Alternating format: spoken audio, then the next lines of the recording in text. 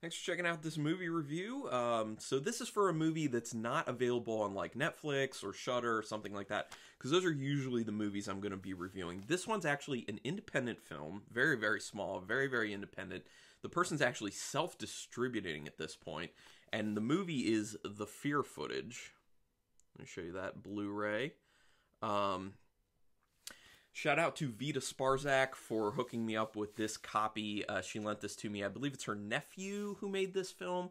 So I was resolved when I watched it. I was actually not thinking about doing a review on it, and then I was just like, you know what? I feel like it's fair if I do an actual review on it. So I went into it thinking like, people say all the time like, I'm gonna make this movie or I made this movie or whatever, and then you end up seeing it and you're like, okay, that's a movie. You did it. But honestly, this movie is way more than that. And I was very surprised because, like I said, I go into it with the thought of I've talked to a lot of people in my life who are like, oh, I'm working on this script, and they never complete the script. Or I'm working on this movie, and they never complete the movie. So the biggest thing is actually completing it first. Then it is, was it very original? Was it good? How'd you execute it? All this type of stuff. So I'm always very much like, when I hear these things, I'm like, okay, it's more like a show me and then I'll believe it type thing. And so in this instance, this individual went and made the film. And actually, I'm sorry, I should do a shout out for who actually made the film. Oh, it's not on the Blu-ray. Huh. Okay. They should say it on there. You should say it, man. I'll look it up while I'm talking here on Internet Movie Database. But anyway, if you have interest in this film at all, you can just go to thefearfootage.com and you can purchase it direct from the filmmaker himself. It is right there. It's $20. That's before shipping and handling and all that. So I'm assuming it's probably only like, no more than 25 with shipping and handling and all that. So honestly, this is something where, you have 20 some bucks lying around, I'm sure. Support independent, small-time filmmakers. I think it's well worth it. Which, on that topic of doing that, this shirt, Isle of the Damned, is from a Baltimore, like, local-ish filmmaker. It's done by Dire Wit Films. Mark Colgrove did it, really nice guy, and it's a fun cannibal film. People also, I think you can go to Dire Wit, their website, and they sell direct, I believe. So, sorry about this as I'm looking this up. But yeah, so this movie was released, well, theatrically released in 2018. It was more just like a few small showings for, family and all that. So the writer-director, his name is Ricky Umberger. Ricky Umberger. Ricky, you should have put your name just on the back of the Blu-ray, man. So anyway, I'm just going to kind of talk off the top of my head of what I saw in this film. So it's done in the style, oh, and no spoilers, I'm not going to spoil it for anyone. So it's done in the style of like a found footage type film, which the title, The Fear Footage, would make you think that, so that it's pretty accurate. So it's kind of in the vein of like a Blair Witch Project or Paranormal Activity or like those VHS movies that they have. I think 3 or 4 of those actually at this point. I think 3.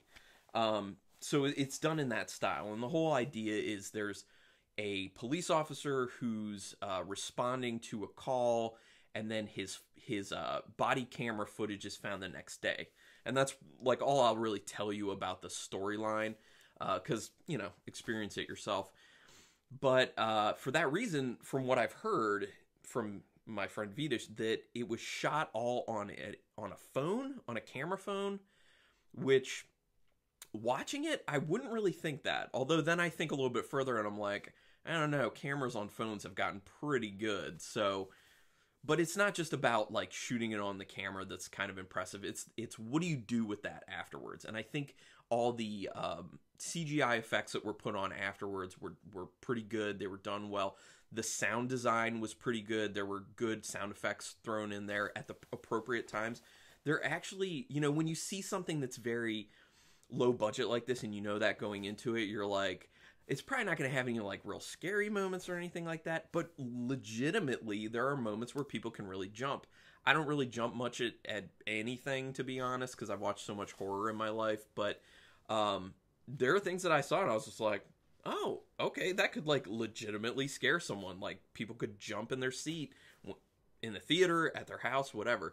The other thing is the scary parts, like the creatures slash whatever. I'm not going to define them because I don't want to spoil that. But those things looked good. But they looked...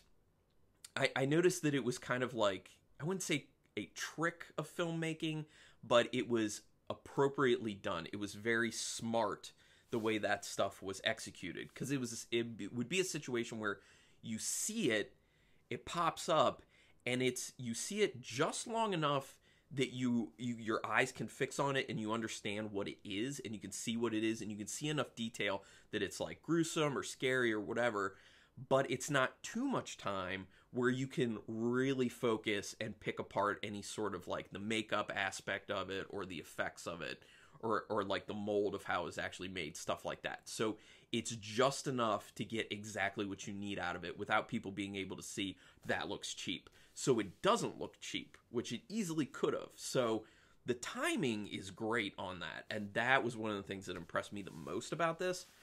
I will say that the story isn't crazy original, but at the same time, it's kind of an issue where, and I know a lot of people have kind of said this in the film realm, which is they're really getting to a point where there isn't that much original content anymore because people are always influenced by other films. And there have just been so many films at this point that it's hard to not be heavily influenced by this or that.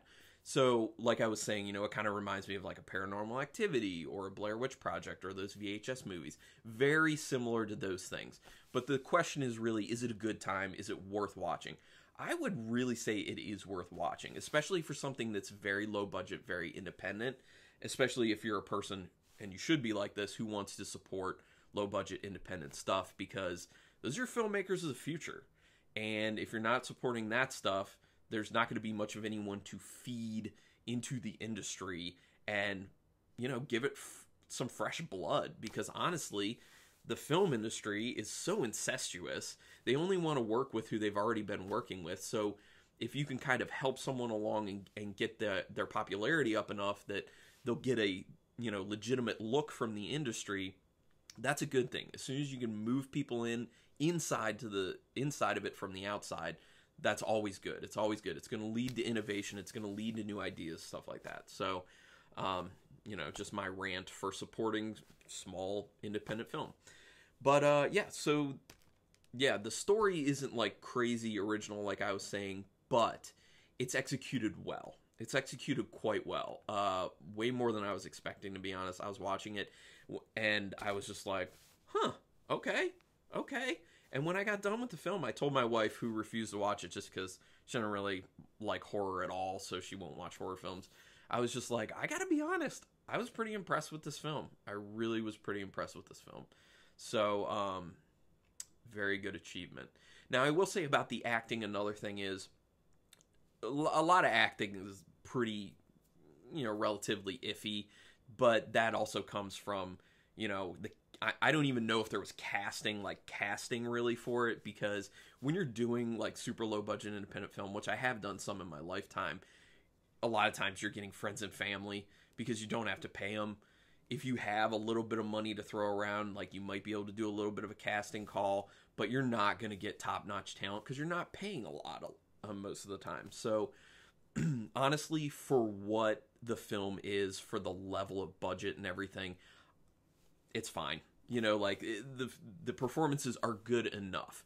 Although there were a few performances in it that I was pretty impressed with, to be honest. I was like, at this level, this performance is good. Like, quite good. So there's a few, it's a mix. There are some that are just like, and there's some that are like, oh, okay, that's a good performance. So like I said, like the stories aren't crazy original, and it's a few stories kind of thrown in there. But they're executed extremely well. They're done well. They're paced very well. And here's the thing, like even when it's super slow, and that's intentional, it's because the tension is there. It's because tension is building. It's because tension is being maintained for a reason. And when the payoff happens, you're like, Oh, yeah. Like, I never, when I was watching it, I never really felt like, okay, let's get going, let's go. Yeah, and that always impresses me because pacing, I feel like, is something that's hard to get right with a film, especially with kind of like a film like this that's kind of found footage. But well, on the other hand, I think it is, if people know that that's kind of the subgenre going into it, that they might be a little more forgiving because they know it's going to take a little more time because it's a little more like someone filming in real life, and you're not going to have like action all the time or like interesting stuff all the time. It's just the way it is. So, but the directing was really good with this film. The cinematography was really nice. The way everything got framed and how the shots kind of traveled around worked really well. I was very impressed with that. It was very nice. And yeah, just overall, pretty dang good. I'm a fan. I like it. Ricky Umberger, dude, let me know if you're doing anything else in the future because I'll check that out. I'll review it. No problem. No charge or anything. I don't make money on any of this, so that's just how I do it. But you know what that's like. I'm sure you're not making a ton of money or anything. Like, that's what independent film is, unfortunately. So, that said, people go to thefearfootage.com and purchase a copy of the Blu-ray if you have interest in what I was just talking about. Like I said, it's always good to support independent, and literally this guy is unbelievably independent because he's selling it himself. From what I heard, he actually had a few offers for companies to pick it up and distribute it, and he was like, no, I kind of want to do this myself, which I totally respect because that's very it's very ballsy, honestly, to do it that way, because it's much easier to hand your project off and be like, here, now you can handle it, you deal with marketing, you deal with sales and all that stuff. To do it yourself, that's a lot of work. It's a lot of work, and I'm assuming a lot of it came from, this was kind of like his baby. Like, I mean, you get really attached to these things. I know all about that. And so you want to make sure that it gets treated the way you want it to be treated. So really cool to see that he's actually self-distributing, and I hope it goes really well. And here's my small amount of contribution, if hopefully a decent amount of people see this and they'll check it out. But anyway, do I do star rating on this? I usually do star ratings on my movies. So out of 5 stars with halves at play, for being a low budget film, I can't go crazy on it. I'm going to give it a 3.5 star. And that's actually kind of stacking it, you know, knowing what it is, but also stacking it up against like established films. I'm going 3.5, and that's good. So yeah, that's my feelings on it. Ricky Umberger, good job. Veda Sparzak, shout out. Thank you for hooking me up with this. I quite enjoyed it. And thanks everyone for checking out this video. Until next time, keep it brutal.